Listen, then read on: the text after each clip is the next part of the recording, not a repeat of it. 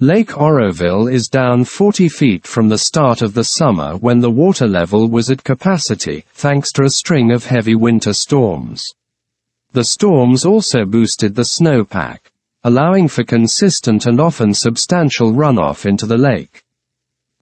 Earlier this year, the California Department of Water Resources, which oversees the lake as well as the Oroville Dam, began releasing water from the reservoir's main spillway in an effort to keep up with the inflows.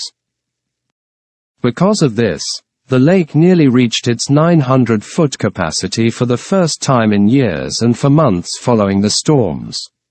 However, the slowing of the melt-off and the summer dryness have conspired to once again cut the water level.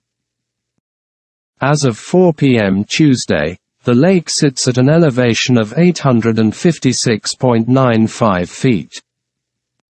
Despite the changing conditions, the lake is still considerably fuller than in previous years.